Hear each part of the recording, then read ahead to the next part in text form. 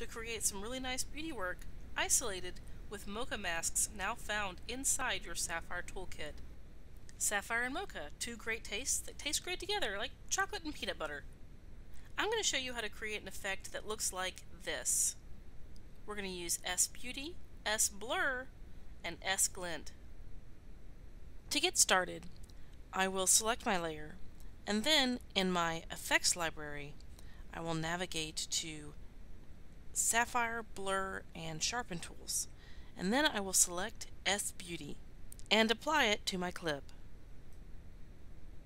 Inside of my Effects panel in S Beauty, I will use the Edit in Mocha button to launch Mocha. Now the reason I actually need to use Mocha for this shot is because this is a blonde lady with pale skin, so if I do a key on her face, I'm going to key her hair. What I want to do instead is track her face and her body to isolate the effect. Now I will select my X-spline and I will draw a shape around her face. I draw a shape around her face because Mocha is a planar tracker. So what does that mean? Planar tracking means we track a pattern of pixels as they move relative to one another through the scene, and that's a mouthful. All you really need to know is that we track a texture that moves in one direction.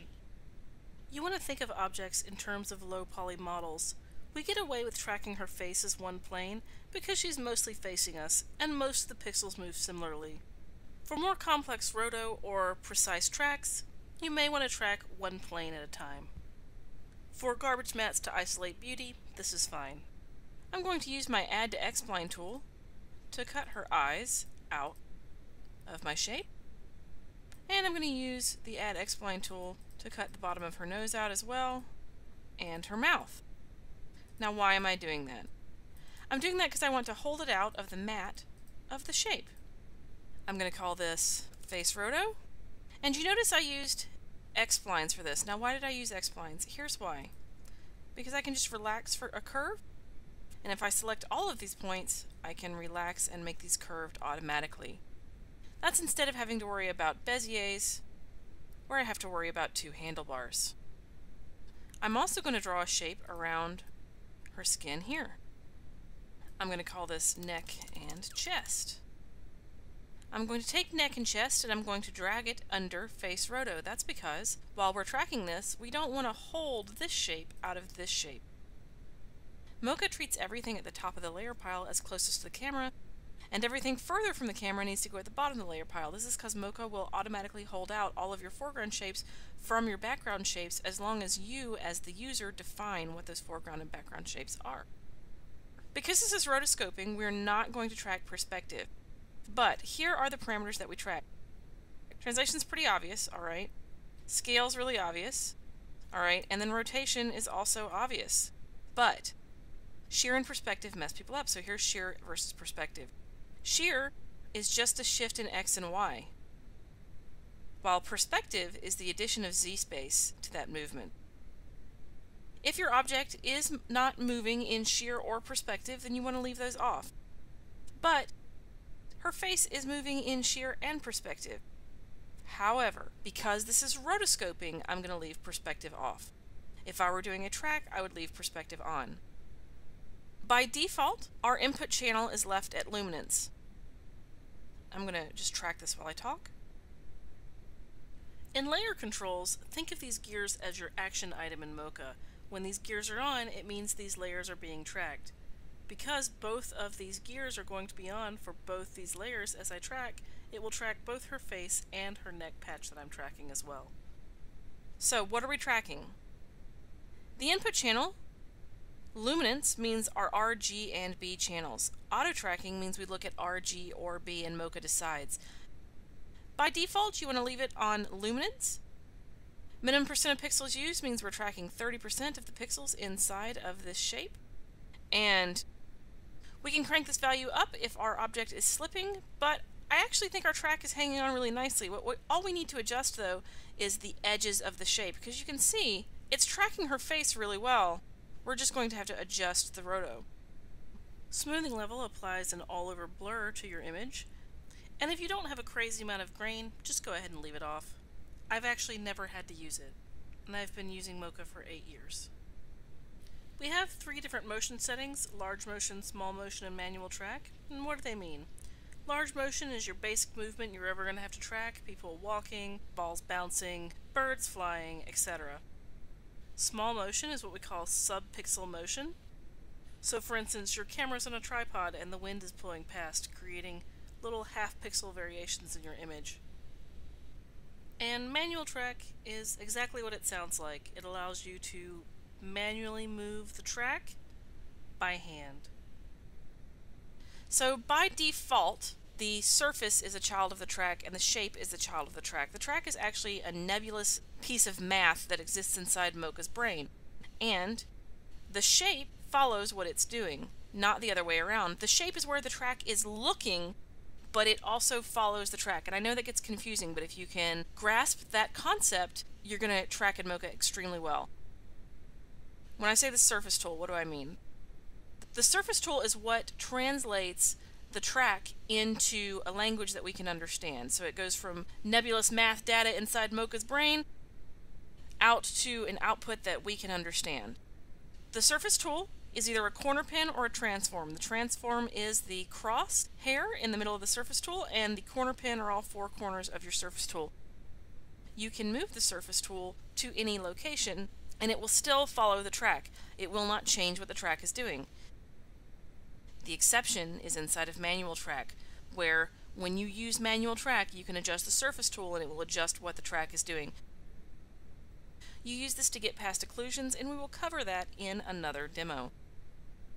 If you increase your angle inside of Mocha, what this will do is this will widen the search area we look when an object is rotating. And zoom is the same thing, it increases your search area. Obviously you're going to take a processing hit when that happens. But it's better to take the processing hit and then let Mocha do the work for you than have to hand correct everything over time. It's just faster. So you can see I'm letting Mocha do the bulk of the animation for me. Once this track is complete, I'm going to adjust the mask on her face so that it looks less like she's wearing somebody else's skin and more like she's wearing a kabuki mask. You can see I have one keyframe, alright, at the beginning. But what I need to do is I need to find the arcs of the animations. So here is a good place to correct this roto shape. Let's pull this to the side of her face and follow it along her jaw. And then adjust this to the side of her face. So now Mocha will tween between that correction I just made. And if I feel like I need to adjust it again, I can adjust it just like this. So again, we look for the arcs of the animation, so I feel like this is the most changed. What I mean by the arcs of the animation is if you are animating a bouncing ball, you want to animate on the squash and the stretch, and then let Mocha do the tweening for you. It's a lot easier to rotoscope with a Wacom tablet than it is a mouse. However, with whatever tools make you comfortable. Rotoscoping with a mouse is a little bit like rotoscoping with a brick, but use the tools you have available to you. Alright, so that's the area we're going to apply our Beauty Studio to. And then I'm going to adjust the shape on her body as well. So really quickly, I have done some quick and dirty roto. If we use the hand tool, we can reposition our frame. If we use the zoom tool, we can zoom in and out as needed. So I'm going to turn my mats off. I'm going to adjust my surface tool, and I'm going to show you what I mean by saying the surface tool follows the track. So here's our surface tool, and you can see it's glued to her forehead. That's what the track is doing, and you can see that even though we've animated the shape is separate from the track.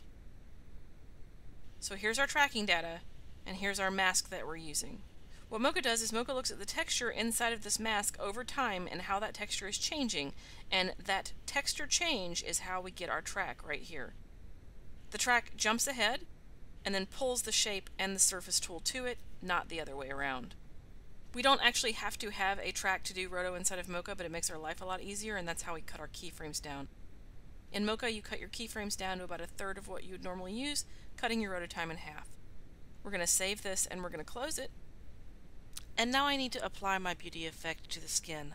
I select my skin color in the S Beauty effect and adjust my range, softness, and blur amount to my preferences.